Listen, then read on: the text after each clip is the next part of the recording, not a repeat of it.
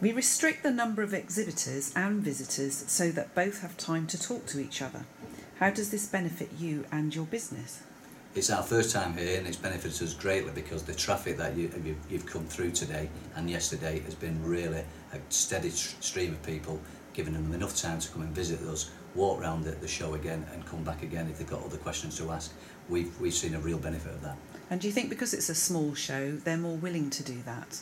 I think people sometimes think it's a small show, it's not going to be that good, but I think small is better. It's been really, really good, and people do benefit from it being very informal, you know, dressed with the t-shirts on rather than shirt and ties. It just seems so relaxed.